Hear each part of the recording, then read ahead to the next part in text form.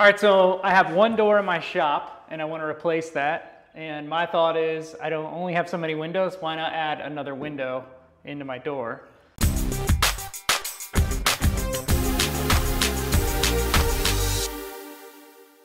I wanted to go with a half window with blinds inside. This is my good friend Mark Bates. If you are in Searcy, Arkansas, he's Mark Bates Contracting. He works for Lowe's, installs doors and windows, general all-around handyman. So he's the pro, he's gonna be replacing the door. So I come to you and I say, I need a door and I want half blind inside the window. What's the next step to replace this? So the first thing I'm gonna do is measure your door and make sure that what you need is in stock. So first measurement, basically if you've got that, this is 356 trim. It's just casing, colonial casing basically. I'm generally measuring from this first ridge in the trim because this is 3/4 board right here on the jamb. This is 3/4 inches. So I'm just believing that I can see through it and measuring from there to the same thing over here. So it's almost like the first ridge in that trim. The first ridge in that casing. Now if you have 324, which is the exact same shape but it doesn't have the ridges, you just kind of have to assume this is a 3/4 inch board. So I'm gonna put the end of my tape right here against this ridge and look at the tape on that other end. And it's 37.5, which is a standard door. The door itself is the 36-inch door. So this is a standard 3.0, 36-inch door, which means that the unit is 37.5. That means that your opening is generally about 38 inches. On the height is a little bit trickier because you have to contend with whatever flooring you have, and then a lot of older doors have weird thresholds and whatnot. So there's a little bit of guesswork when it comes to the height. On this one, there's not because it's a shop and it's real simple. 82 is the height that you're looking for standard in-stock doors as far as the opening is concerned. Right here you can see that from the concrete to basically that little groove in the trim right there is 82. On the inside of your house, you're almost never going to land right there. It's gonna look like the door is shorter. And you just sometimes you may have to pop that top trim off just to be sure that you've got about 81 3/4 inches of space for the new door. If you don't have 81 3/4 inches, you're gonna struggle. So, but this one's gonna work fine. So the third measurement that you want is the jamb size. And this is determined by whether or not you've got 4-inch studs or 6-inch studs in your house, plus all of the custom trim that may or may not be there. All you're doing is measuring the thickness of this jamb right here. Standard is 4 9/16, which is what this is. That's 1 notch over 4.5. And if you have 6-inch walls, you're gonna have 6 9/16. There could be anything in between. This one happens to be a standard door, so it's 4 9/16, so we'll move forward from there. The last thing that I'm generally gonna do if I'm measuring a door is determine the swing.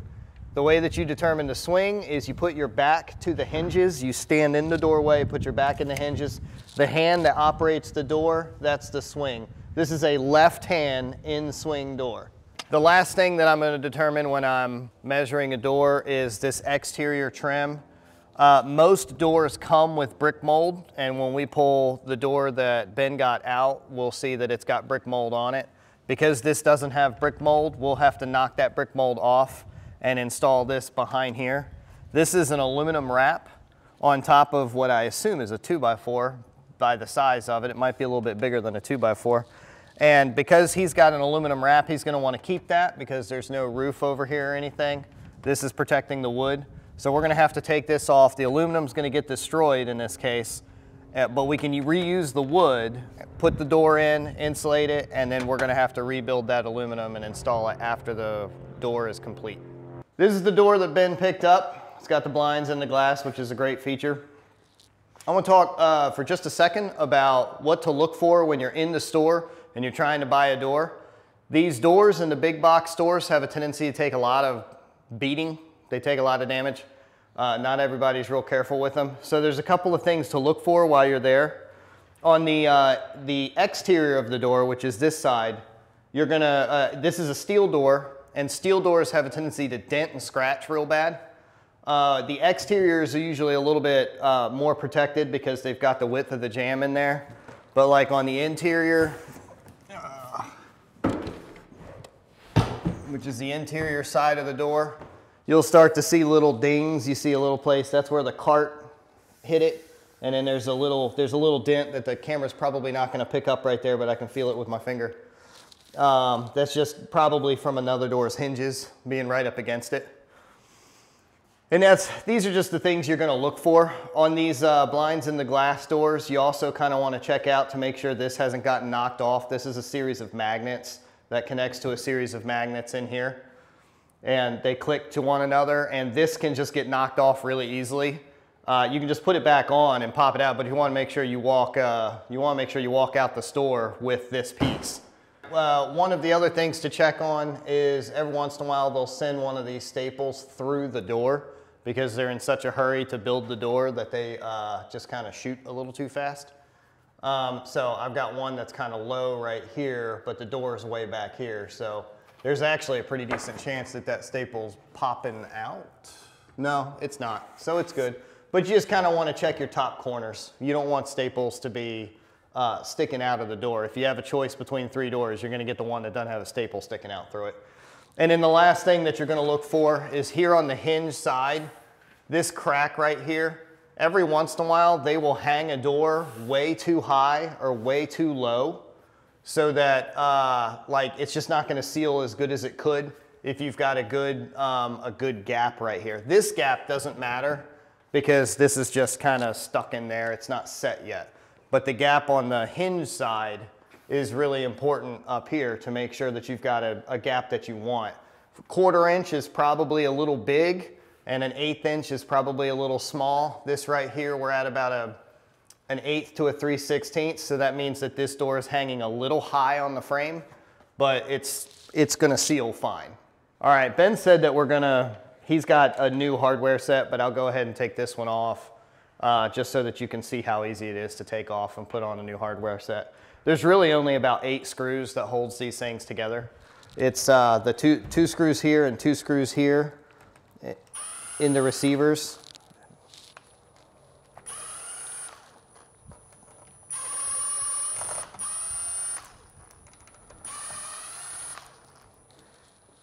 And then there's the screws that hold this handle. Sometimes this will stick. You just push that in to get it out. And then I'll kind of hold both sides.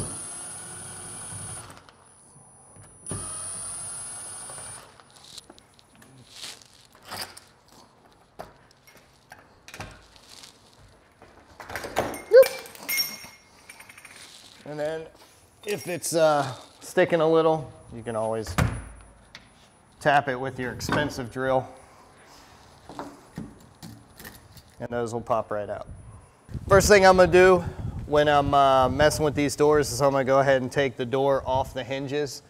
Generally, I'm gonna do it in a shop like this. I don't necessarily need to do that, but in your house, I would do it because it makes it a lot easier for me not to bang, like to hit your exterior trim, your interior trim, to mess up your floor if I pull the door off the hinges first.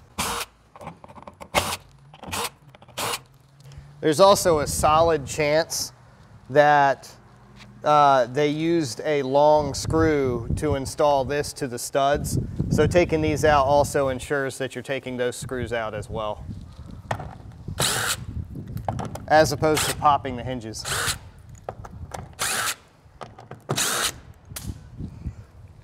If I were in your house, I'd put something under the door right now.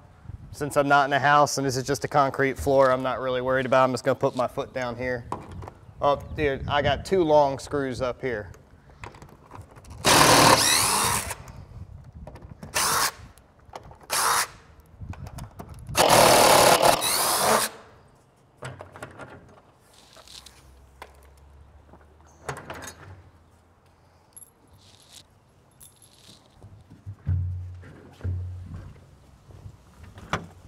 Last thing on the tear out as far as the handle set is concerned, don't forget to take off your strike plates, especially if you're going to use them again.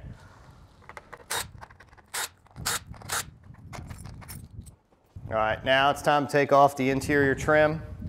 If I were inside your house doing your front door, I would use a cat claw, just a real small bar to get behind here and keep from messing up your sheetrock or whatever interior paneling you have and all that stuff. We're in a shop, it doesn't really matter. As well as the fact that he's kind of got a gap right here. So if I see a gap, I'm just gonna get into that gap. Did you buy new trim? Okay, so this has to come off without breaking because he's gonna reuse it. So what you're gonna do is you really don't want to pry it all the way off in one spot. You're gonna pry a little bit there. You're gonna get as close to whatever's holding it as possible, and then pry a little bit there and a little bit there, and kind of try to keep it straight the whole time you're trying to pry it off, and then you have a better chance of keeping it from breaking. One thing I noticed you doing, I'm going to step in as a very novice of this, is using this. I mean, it's something so simple. When I see this bar, I think it has to pull this way, and you dropped it to the side and made that look easy. So that's something a homeowner may not know. I didn't know. Yeah, and a lot of times, if you have some of this that's sticking, like especially if you have a thinner type, like not all trim is 356. So if you've got one of the thinner, I can't remember what the numbers are of it, but the fancier stuff or whatever, or a trailer. If you're in a trailer, then it's real flimsy. You kind of have to bounce the bar a little bit, and now this is coming out so easy, so it's hard to show. But you kind of have to bounce it, and then the thing will come off real gently. So we'll go ahead and take these off real quick.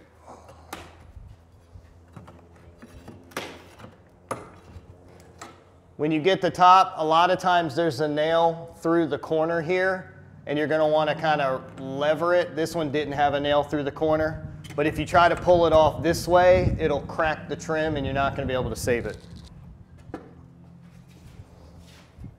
And I'm starting here, like once I've got a starting space, you don't see this. So where I'm prying in the place where your eye is not gonna see it. So if I bend it up a little bit back there, it's not hurting anything.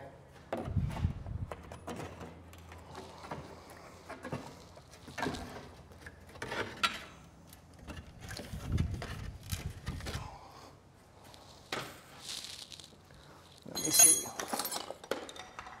And if we're going to reuse this trim, what I'll do, a lot of folks will try to bang these nails out. That usually creates a mess on the front of the board, because if the nail's countersunk, it's actually going to make the board kind of explode outward. So I take a pair of nibblers. These are tile nibblers. And I just grab the nail and lever it through, and then the face of the board might have a hole, and in some cases it won't even have a hole. These are tile nibblers, but there's a thing called nail pullers that looks exactly the same. The only thing that is different with the tile nibblers is that these actually have a tendency to cut the nail a little too, like they're beefy. So the next thing I'm going to look for is basically I'm going to look around here and behind this weather stripping to see if there's any screws. Screws are just harder, like if there's a nail, I can kind of pull that out or I could cut it, but screws are a lot harder to cut, and I'd rather just unscrew them. So I see a screw here, a screw here. Of course it's a square head, which is not what's in my drill. And the screws on this side were probably going through the hinge, so I don't really see any other screws. So I need to find a square head bit to get those out. Then we'll start removing the frame.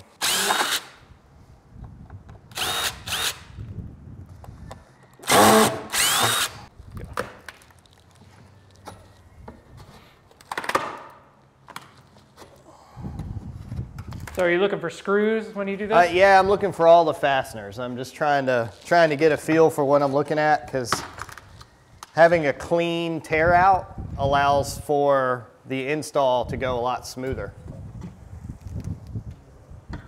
So since I want to preserve my exterior trim, I'm going to try to kind of gently pull this back from that trim so I'm not beating that trim up. I know that I'm going to have to replace this aluminum, so I don't care if I have to beat that up, but I want to preserve the wood behind it.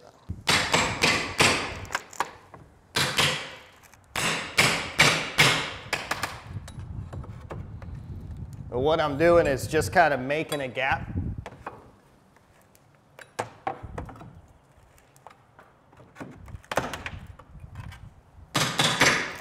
And as I do this, I'll sort of get a feel as to how this door is going to want to come out.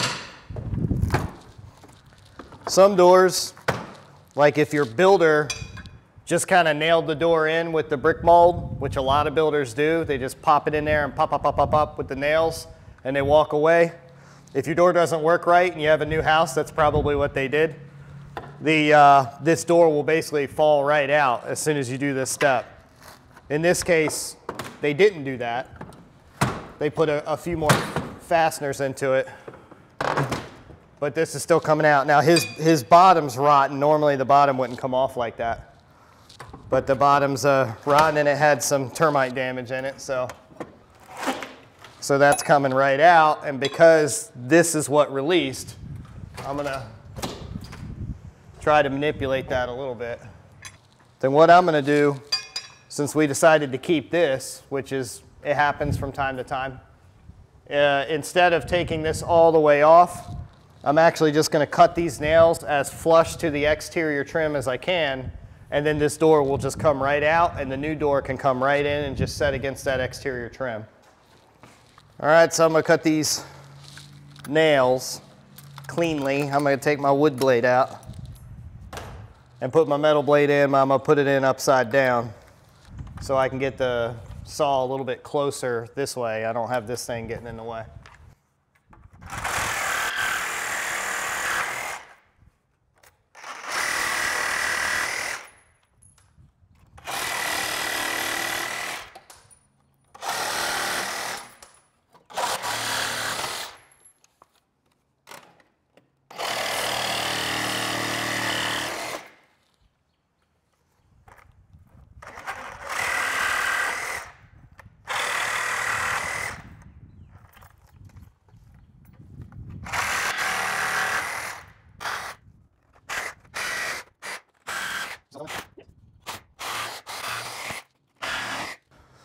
One thing you do want to make sure is if this is your front door and you're doing that, don't cut the doorbell wire.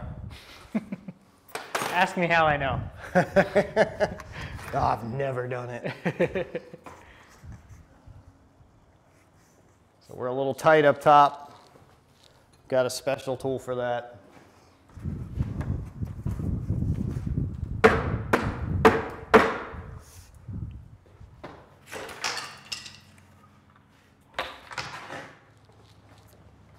Is I will go ahead and get all this off. What is that? It's caulk. The caulk on the bottom. Yeah. A lot of older doors don't have this, but because this door isn't really covered by anything, they sealed the bottom. If you've got a porch or something over your door, you don't just absolutely have to do that, but all right. So in this case, we are gonna just leave this exterior trim alone. We don't have to use it, so that means we have to take this brick mold off, and we'll go ahead and do that. We'll go ahead and do the unpacking too. They like to send pieces of cardboard and junk that are stapled into the outside. Really the best way, there's not a great way to take this stuff off. About the best way is to take your pry bar and just kind of jack into it. You're not gonna hurt the door on this side of it, so.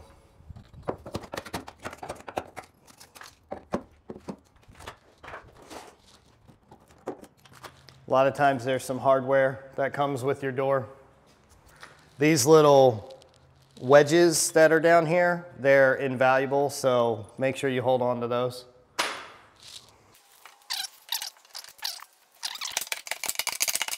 Now, it doesn't seem like it, but prying this brick mold off is a lot of times not the best way to take it off in order to preserve your door as much as you can, because prying on it has a tendency to leave dents in the door.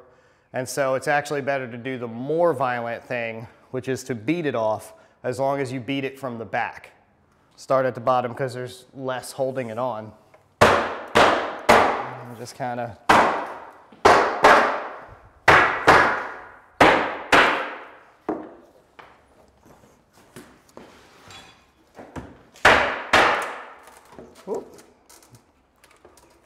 You got it? Mm-hmm.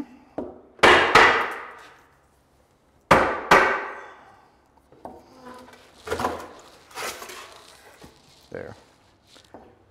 Now I'll check around here for staples. I don't have any. You want to hold the door? Oh, okay, yep. You got that. I'll get this. You hold the door. I got it. You're not reusing this part, right? Nope.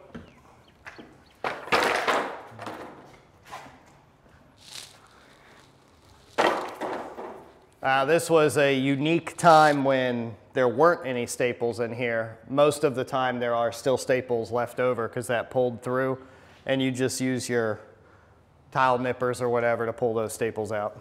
All right, now we're going to seal the bottom. I'm using black silicone. I try to generally use silicone if I can. What's the difference in using silicone? Silicone? Silicone? Silicone. Well, you say it weird. Well, there's latex caulk, which is paintable, and then there's silicone, which isn't. Okay. And silicone has a lot more elasticity, so it lasts way better over time.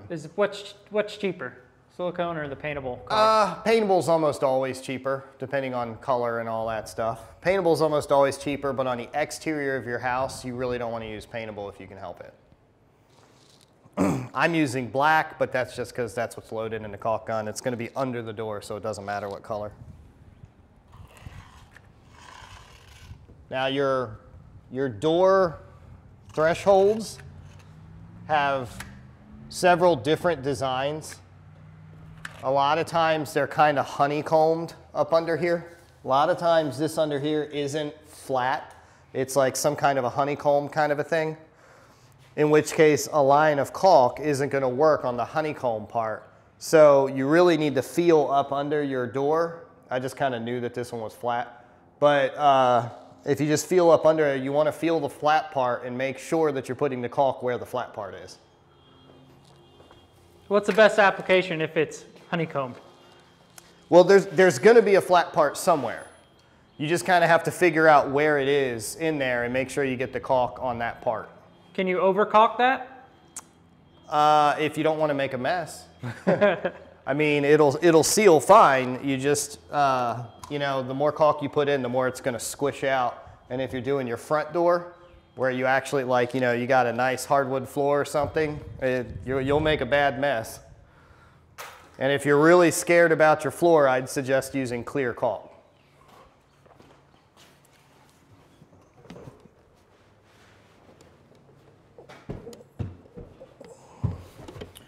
So now I'm going to set the door in there. Maybe. That's tight. But first, you've got to take out this little thing that holds the door closed. You just kind of turn it a quarter turn. It's actually pretty hard to turn. Pop that out of there. And now you can set this in.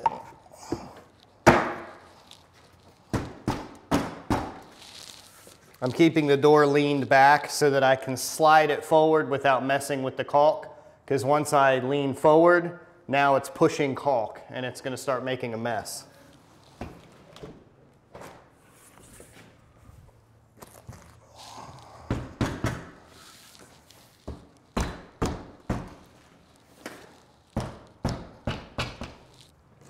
So how do you know how far in you need to put the door jamb? Is it? Well, in this case, it's easy because I've got trim out there that's holding it.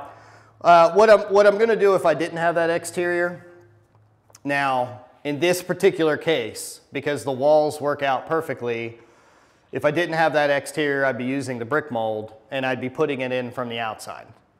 But if I didn't have anything to use, which happens 50% of the time, where you just have to set the door and then trim the inside and then trim the outside, I'm going to try to get flush with the inside because that's the best looking option. This one, it's the only option. So I'm going to go flush with the inside. What I'm going to do is open the door and then just lean it on the door. The door holds itself open. And then as I'm setting this, what I'm going to do is find something to put under this door while it's open. And I'm just gonna throw some shims under there so that I don't have to hold this, because I usually do it by myself. So these are just scraps of wood. Yeah, that are cutting the Underneath. wedges. Just holding the door straight up, just Yep. giving you a third hand, basically. That's it. There we go. So it's just sitting in there. You really don't want to over shim it because it's going to kick the bottom back. You don't want to under shim it because then the top will be back. You just want to put the right amount of shims in there so that you're flush from bottom to top on this side, back wall. Is there ever a time when you're going to put a door in where, let's say the bottom is not straight? Like right now we're assuming the concrete is flat. We are You know what I mean? assuming that, yes. Yeah, and then everything else is maybe Yes. not straight. Is there ever a time where you shim underneath or anything like that? Super common. It's super common for the opening to be out of square. It's a really good question because it's where you have to sort of give and take. You got to figure out what's most important to you when it comes to shimming the door. Now the door has to be installed square or it's not going to work. And it also can't have a twist, and we'll talk about that a little bit later. But as far as the bottom is concerned, it's my priority to make sure that that bottom seals, because that bottom's going to get way more weather than any other part of the door. Especially right here where there's no overhang. Exactly. So I'm going to, if this concrete does happen to be out of level, I'm going to do everything I can not to shim up that, which means that if I have to install the door a little leaning left or leaning right or something to allow that to happen, I'm willing to do that because I want the weather seal. And our molding will cover up the Yeah. out of square. You won't really notice it. Maybe just the straight lines in the door or the window. Right. You may Well, notice. in this case, you wouldn't notice it at all. So if you had a house that had a lot of up and down, like if you have paneling that has those lines up and down and your door's installed like way off to the left, that's when you'll notice it. But most drywall houses, you won't notice it. Even if you have to twist the door a little bit to get it to work right, you generally don't. The eye generally doesn't pick that up. Okay. I am noticing one thing on the outside. Let me bring the camera. Gave this aluminum and we pushed out the aluminum down on the bottom. Yep. How do we correct So that? look what you got over here. Oh, we got plenty on this You side. got plenty of space, so we're just going to move the door a little bit over, and that just kind of tuck that aluminum back there. Perfect. I always use, now these doors come with screws. They in that little packet of stuff, they had 3 silver screws. And if you want to use the silver screws, then bless you for that. But I like to use longer treated screws. These are exterior screws that are coated so they don't ever rust or anything. And they're 3 inches long, so they have a little bit better bite than those. So when I'm putting in these screws, most of these doors, this one's actually done well, which is cool. But most of these doors will have either this or this screw taken out, the ones closest to the outside of the door. Those are not the right screws to put this in, because if you have a sheetrock house, this is way too close to, your screw is actually going to go into the sheetrock instead of going into the stud. So if this screw was the one that was revealed, or this one, you just pull the screw out from here and put it in here, and then this is the hole that we want to go in. So the hole closest to the center of that. Yeah, the hole closest to the exterior is what you want. And I'm basically gonna, now my shims are pushing the door out this way for me, and I'm against the exterior trim, so I know I'm in a good spot. But if you didn't have the exterior trim, you'd really be looking behind this door right here to make sure that the back of your jamb is flush with your wall. And I almost always start with the top hinge and then go to the bottom hinge, and we'll move on from there.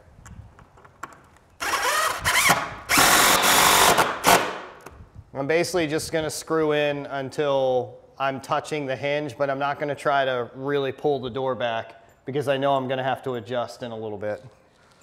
Then I'm going to come down here and do the same thing. I'm going to try to keep the door flush. Like in this case, the door is actually pushing out a little too far.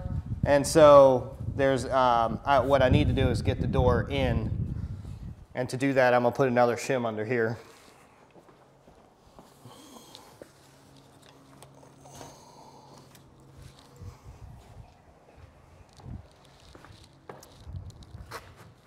A little too much. Yeah, a little too much, yeah. And this is the part of the install that you really need to take your time on. It's the part that either, you know, your door is either gonna seal because it's installed correctly, or it's just gonna make you mad for the next 10 years because it wasn't. So if you need to take a little extra time to move it, do it 3 or 4 times. That's the way to go. And that definitely did not feel like it went into anything solid. It's probably where the termite damage is. That would be my guess. I'm gonna keep that where it is, and then I'll put a second anchor in it once we're all squared out. So now that we've got 2 screws in this side, top and a bottom, we're gonna come over here. I'm gonna countersink 3 spots for screws over here, and then I'll put 1 of these screws in, and we'll go from there. I'm gonna countersink by using a 3/8 inch drill bit and just drilling in only about 1/8 of an inch. Basically just so the head of the screw goes in but doesn't crack the jamb. And I put my screws on the strike side underneath this weather seal. Go about 6 inches down, about an 1/8 inch deep. This, you have to be careful. There's a plate right here where from where my fingers are for the deadbolt. So you want to be below that plate. You don't want to send that screw through that plate.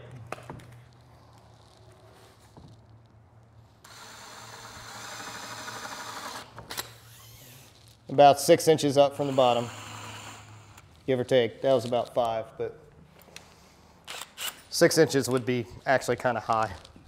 You really have to make sure you don't have any twist in your walls. Normally what I would do is put a screw in at the bottom and then pull this too and just kind of compare it here. And I'll do that in a little bit. In this case, because just kind of the makeup of this hole, I'm gonna go ahead and close the door before I put the bottom screw in, because that might be the thing that I need to kick out.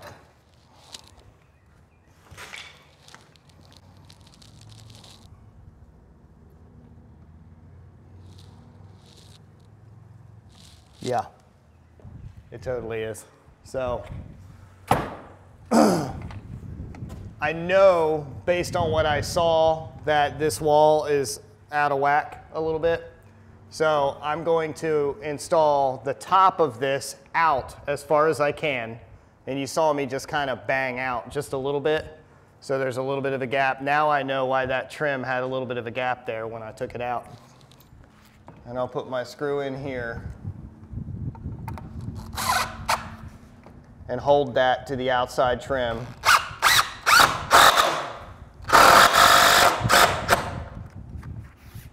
So what we're looking to do is make sure that this isn't twisted.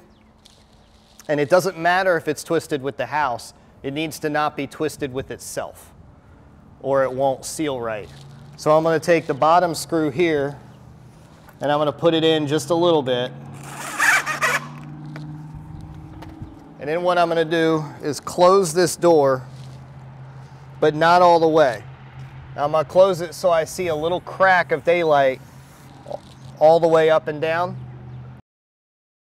And I want that crack to be the same size all the way down. So for me, it's easier if I close that crack down to where it's the smallest possible point, and then I can kind of move, since this is the one corner that's not screwed in, I can move it out or in as much as I need to make sure that that's going to be the same. Right now it's looking pretty good, but it's actually in on the inside. And once I do that, I'll test it, see what it looks like when it's completely closed. And that's what you want to see. And these differences here we can fix later. So we've got screws in the 4 corners now. Now we want the door to sit this way correctly, and we want to go ahead and shim it out before we put in the 2 middle screws. There's no reason to put those in because we just have to take them out if we have to move anything. So I'm going to close the door. I'm going to kind of take a look at the top, and I'm going to look at the side. Now these doors are all hung differently depending on how they came out of the factory or who was building them that day.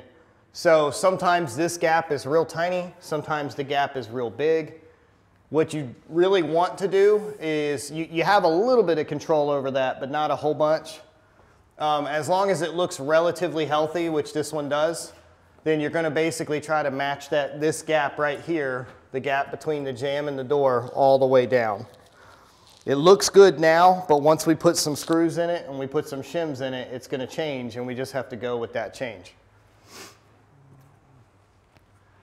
One other thing you want to look at is this top. We've got a bigger gap here than we have here. That's actually pretty normal. If you installed this door where the gap was the same all the way across, there's a really solid chance that that bottom would not seal correctly because this just wouldn't touch the bottom seal. So you kind of want it similar, but if it drops down just a little bit, it's okay, because you'd rather, again, have the seal at the bottom be connecting more so than at the top. And it's going to seal fine up here.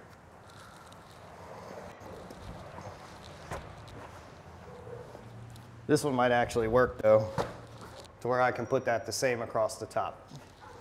I'm not sure. But I can feel the threshold is kind of rubbing on this side. So that means that this part of the door can actually go up. And the way I'm going to do that is by putting a shim behind this hinge, and it's going to rotate the door this way. So if the door swings open on its own and it's not a windy day, we have not hung it correctly. Yeah. Yeah. Now there's several reasons why it could do this. Right now it's really windy. Yeah. Generally, if it swings open on its own, it means that the top is leaning in, and that'll make it swing in. Now, sometimes you need to install it that way. If your walls are leaning, it's better to go ahead and install your door leaning. I'm sure there's people that would argue that point, but I don't think they're right. It's the difference between a builder and a remodeler. So the shims have a skinny side and a fat side. Yes. And you're basically sticking it in. Now, the way the shims work, and in this case, I really don't want this jamb to be angled out. If it's got to be angled anyway, it needs to be angled in this way, to where the hinge is maybe slightly bent this way. If the hinge is angled out for any reason, like if you shim the front too much, or sometimes, a lot of times, your stud right here is twisted for some reason. It happens with the lumber that we have these days. You really want to shim basically where it's bigger out here and smaller on the front, and that will allow your door to close smoothly.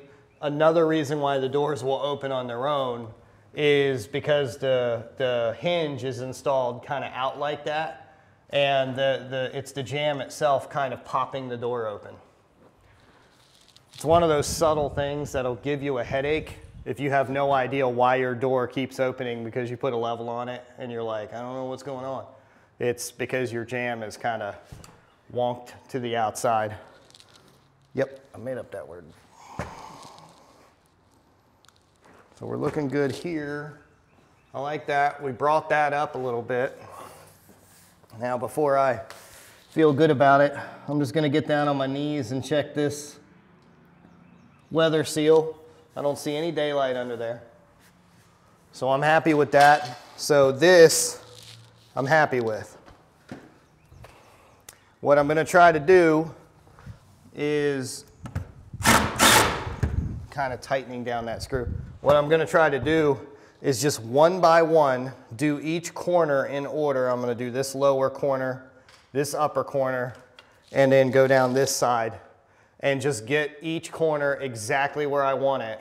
And as long as this one's right, this one's gonna be right. If you don't do this one first and you do something over here first, well, then you're gonna end up having to do the whole thing over again because everything depends on it in this order.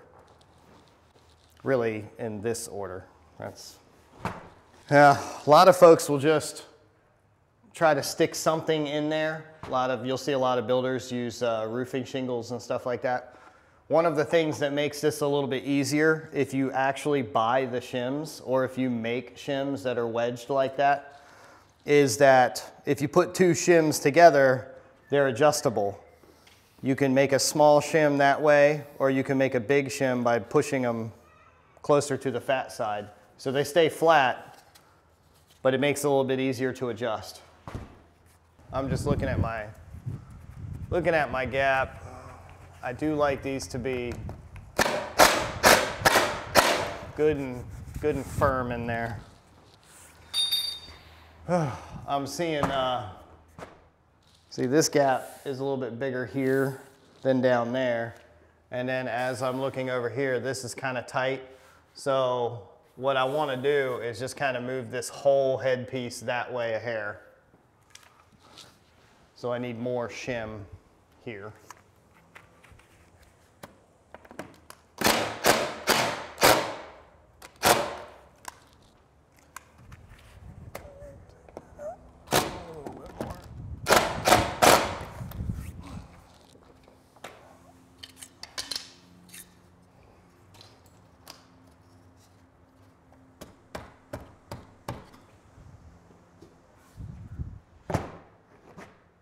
I got that gap to get quite a bit smaller. I don't want it too small because doors expand and contract, and when it's real wet outside, especially here in Arkansas, these doors will swell up so much that if a door is installed too tight, it just won't even open, or you'll have to fight it to open it. We don't want that.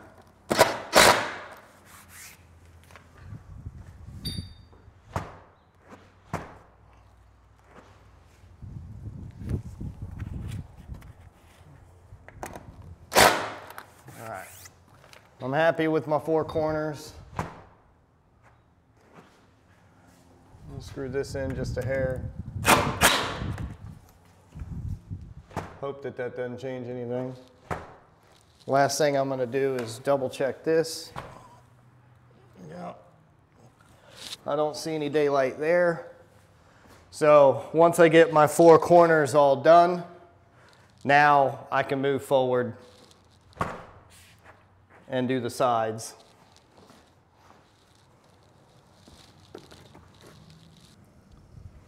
Do one final check for the twist.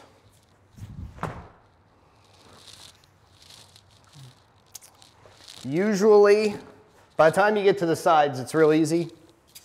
And you just kind of want to stick something in the hole that's already there, because you've pretty much got your door where you want it. So the goal for the sides is not to screw it up. You can, if you wedge something in there real tight, you could have to redo the whole thing. But as long as you're conscientious of that, the sides go pretty quick. And then you can move on.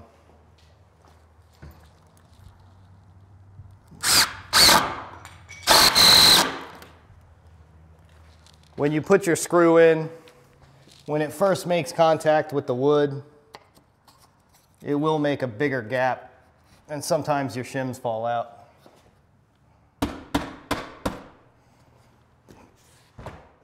Ooh, too much.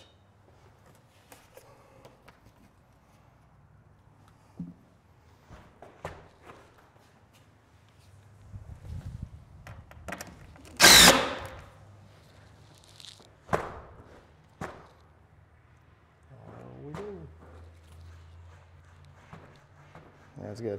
What I'm doing right now is kind of listening for that to brush down there. If that's brushing down there, I might not need to get on my knees to check that. But I can hear that it's making contact, so I'm happy with that weather seal.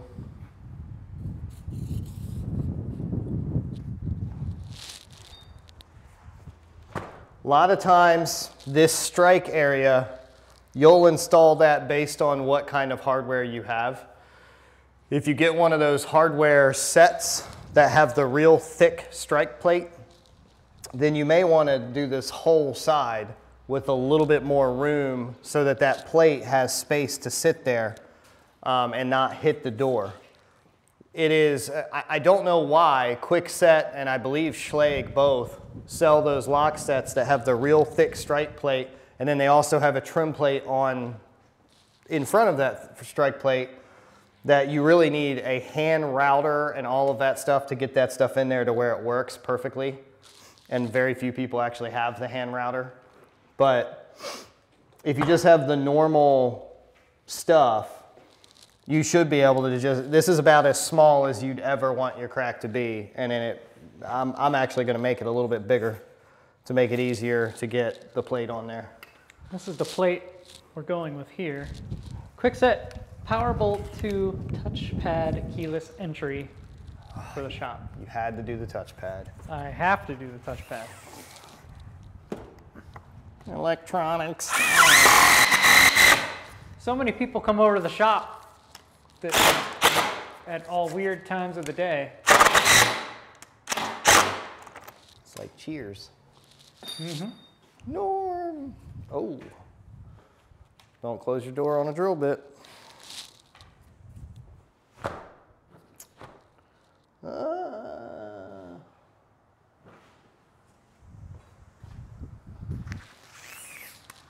I'd like a little more space.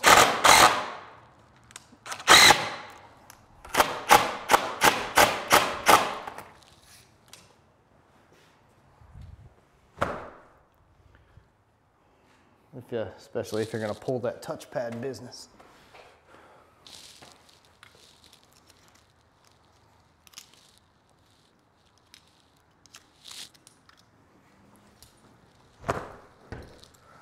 And shims will just squirt it, snap it off.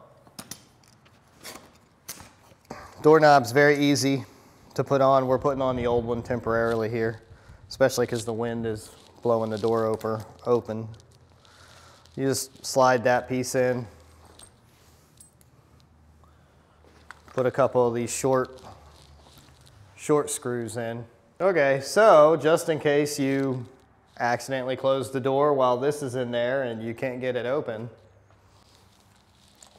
all you have to do is put the knob in there, twist it, and it'll come open.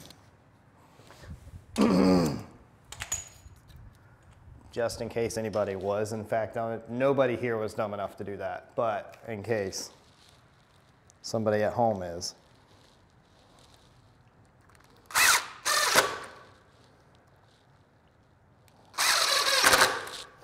Doesn't really matter if it's upside down or right side up. There's really no, it just depends on, some of the locks do have it to where they both sit in the same position, but most of them, most of the ones that are like in the low to medium price range are just still this lock. It just depends on if it's a left swing door or right swing door, whether or not this is going to be upside down or right side up.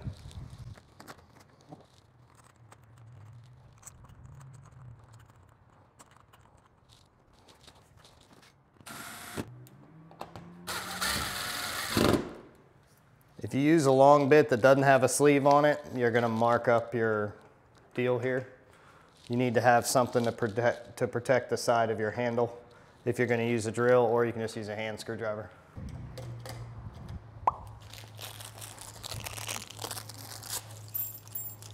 So you put the door knobs in before you put the strike plate on the door. Yes. Yeah. And that's on purpose. Mm-hmm. Yeah, the strike plate takes a little adjustment, and that's where it's the easiest thing because it's 2 screws, but it's also the easiest thing to screw up your door because the strike plate has everything to do with the seal. All right. Now this is a fancy knob with electric and stuff, so I may have to read the instructions.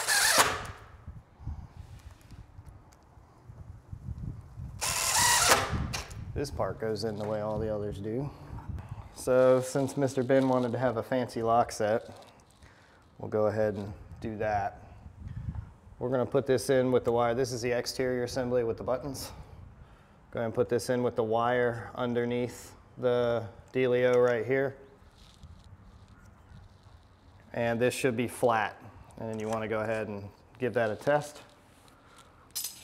And you're going to do this. If you look at this sideways, you want this to be sticking out, not in. And you're going to run the wire through this bottom, the bottom of the plate.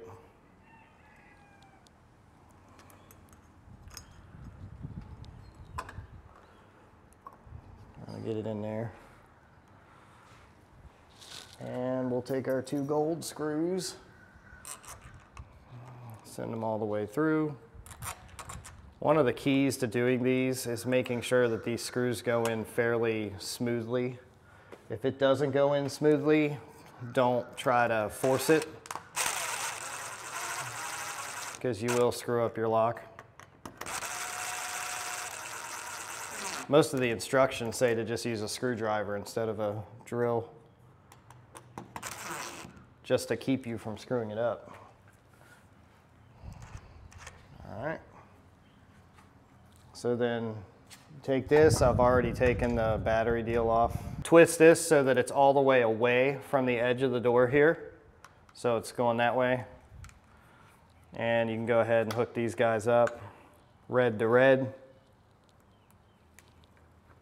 Hear the click. And then just slide that on there. And then you got 2 holes here where the metal receiver pieces are. I'll take these.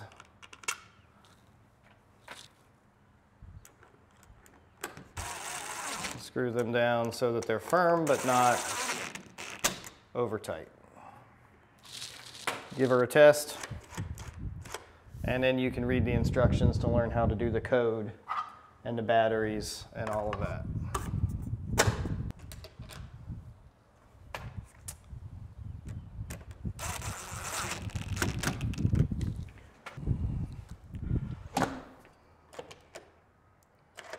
Okay, so putting the strike plate on, this little plate for the handle, is very important that you get it right, because it really controls how the door feels when it closes.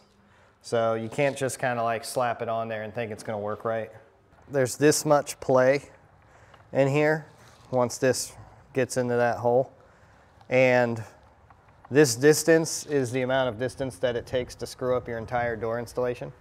So you just have to really be sure that you've got this where you want it, and then once you get that first hole in there, it becomes fairly difficult to do it again if you don't have that hole exactly where you want it. So what I do is I close the door and I kind of feel where it should be once the door is closed, kind of like where the door sits in this hole, and then I try to install that first screw similarly. I sort of do it by feel.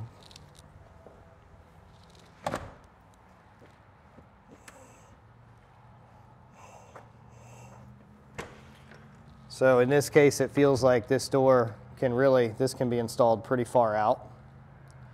And one thing that you do have is if you install it a little bit too far this way, you can always take this little tang right here and you can always bend it in, and that'll make your door close a little bit tighter. Hopefully we won't have to do that.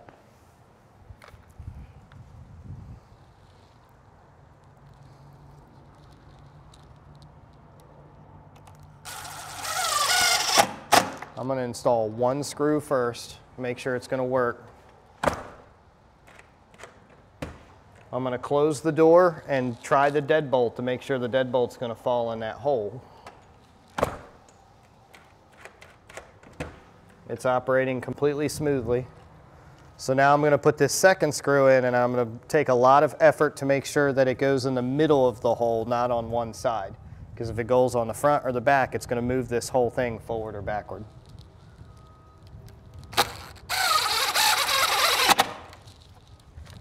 Test it again. Okay, So that's good. We've got one of these larger strike plates. For whatever reason, they like to make the strike plates larger than the routed position, because it's awesome. So what I'm gonna do is I'm gonna close this door, and I'm just gonna kind of run this strike plate up and down in here to see if I have clearance. If I have clearance, I'm not gonna worry about routering in there. I'm just gonna install that strike plate right on top of that hole, and it'll do the job the way it needs to. Yep, I've got plenty of clearance. So the next thing I'm gonna do is I'm going to close the door all the way. I'm gonna set the deadbolt, and I'm gonna basically do the same thing I did here, where I'm gonna turn this handle and just kind of feel how much space I have to get a feel for whether or not this should be on kind of the front of the hole or the back of the hole or where that needs to be.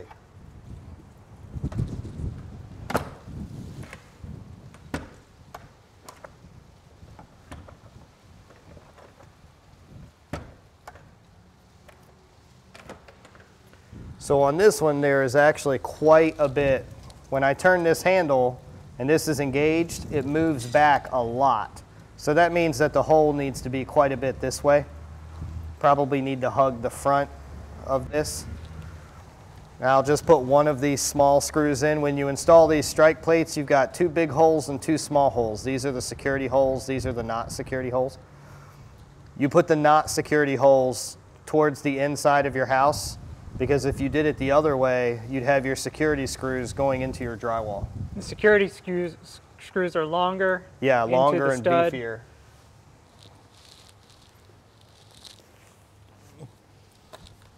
And you definitely need to pre-drill the security screws.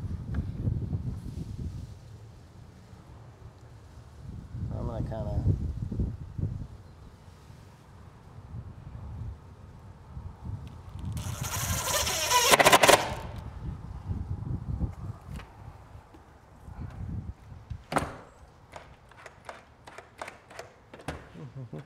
The moral of the story is that you're testing everything while it's still easy to change. If you put all 4 screws in there and then found out that it didn't work, you'd already have holes drilled and it would make the job a whole lot harder. So every single time I put something in, I'm testing it.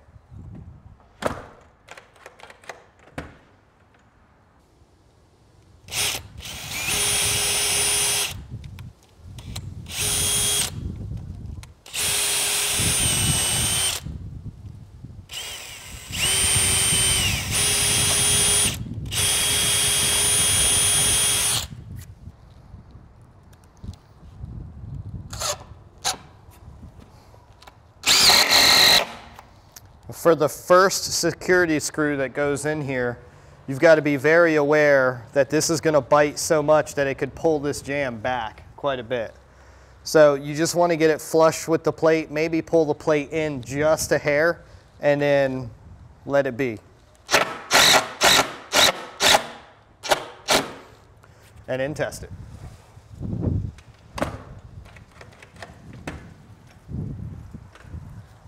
Like a glove.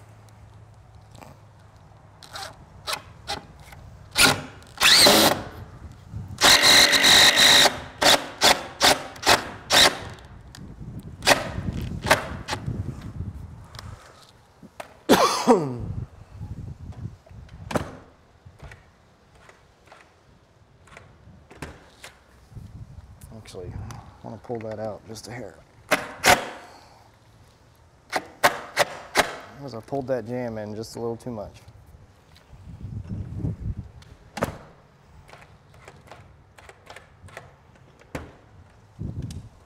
Yep. And there you go. Now we just need to install the interior trim and seal the exterior trim. All right, next, you're gonna insulate. Yeah, Ben already had a strip of insulation here from insulating the rest of the shop, so we'll just use this. Normally I would take a thing of insulation and cut it into about a 3.5 inch width, and then I'd peel off bits about like that. If this is what I'm trying to insulate, then I want about that thick. I don't want to stuff it in there too tight because you lose your insulative properties. But I kind of want to sort of grab it and kind of push it to the back, but to where it's still just barely in there. I mean, it's not in there really tight. You're basically just grabbing the side of it and pushing it to where it still has the air pockets that it's supposed to have. It's actually working pretty good.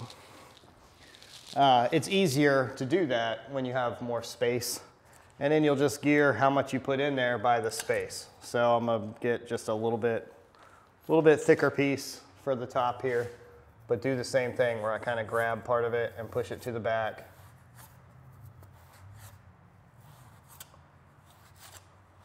Try not to smash it in there too hard. And if you smash it in there hard, if it gets all bunched up, it'll still insulate. It just won't do what it would if it's, you know, if it's put in there correctly.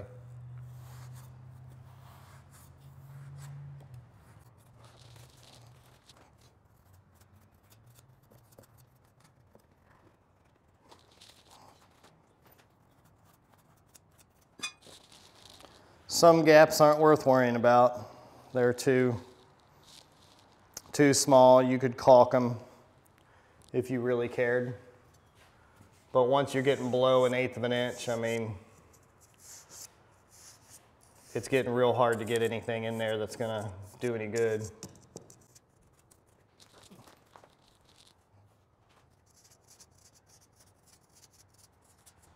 Right here, down here, it's so skinny.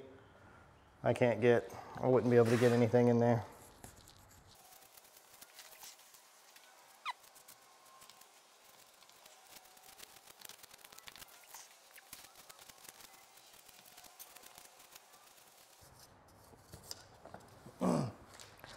I don't use the spray foam on these unless there is a greater chance on the exterior of there being leakage.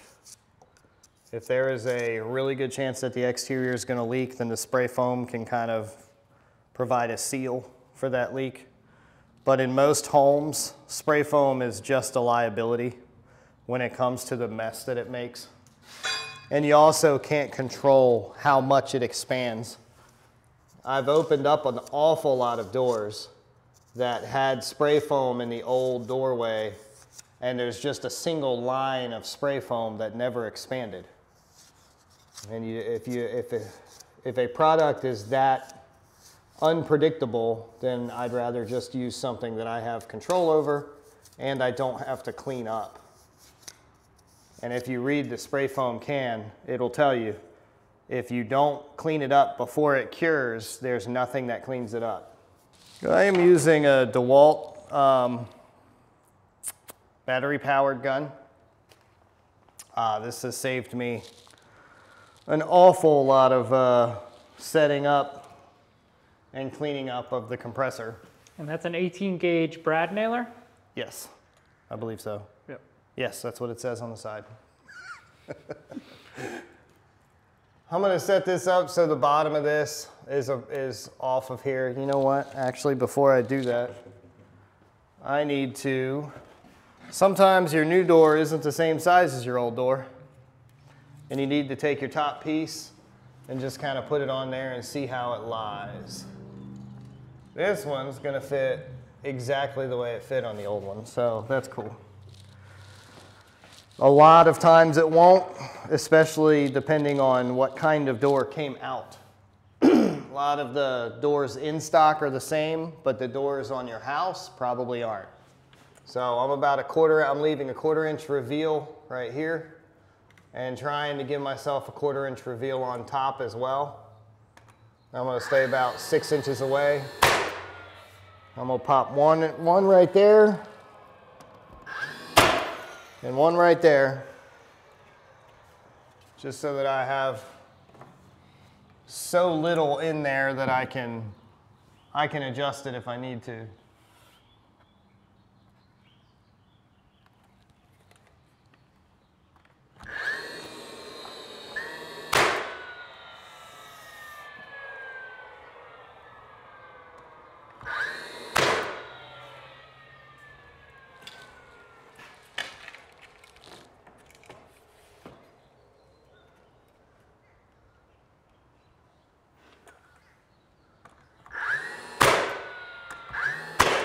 that looks like that's working good. So now I can go all the way around.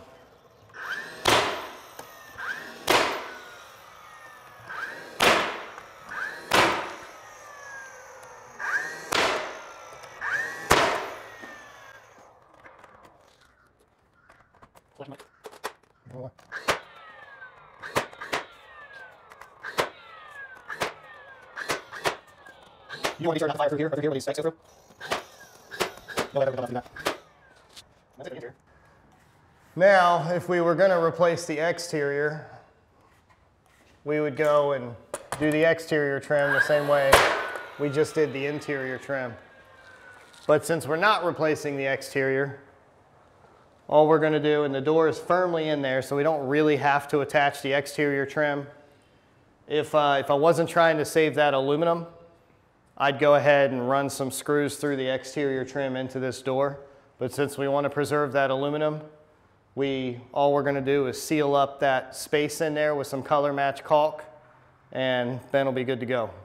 The one last finishing touch beyond the window stuff is, I'd mentioned this. These little pads, if you don't use them on this door, you should keep them because they're very handy on other doors around your house. What they are is little pads that kick out these weather seals down on the bottom. So if you see daylight, you just remove the sticker and you pull this out, put that little wedge in there, and it'll take up the daylight in there. And this pad is for this as well. Now, I don't use them on every door because they're not necessary on every door. If they're not necessary, then don't put it in because it's just something that's going to get in the way.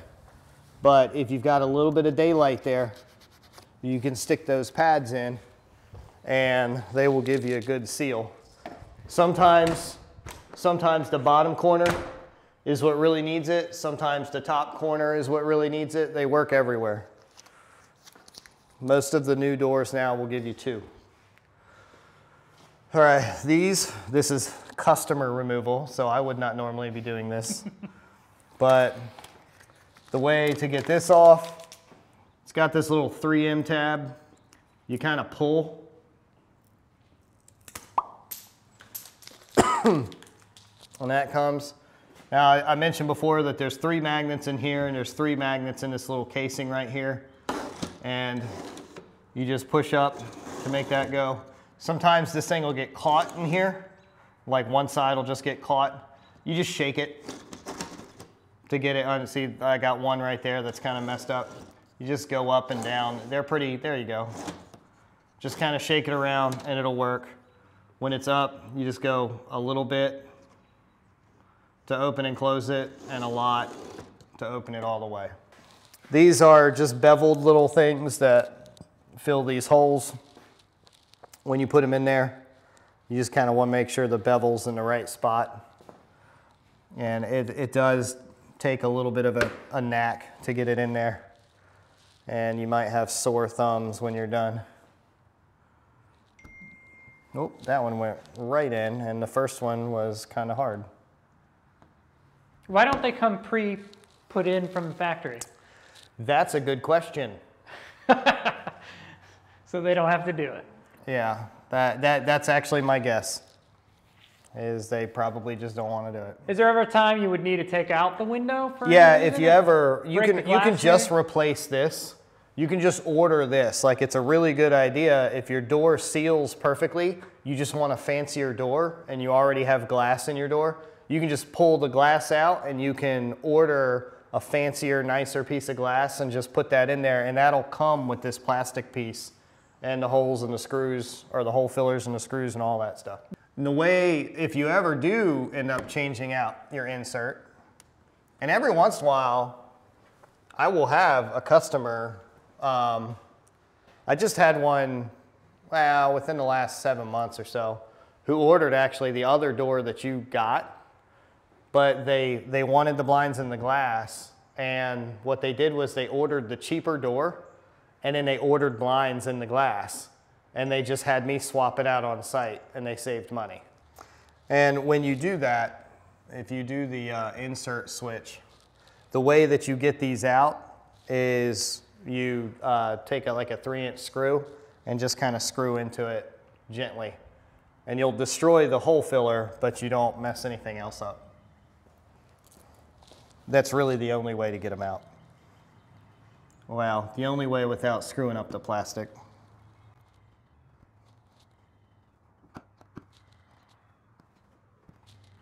On an interior install,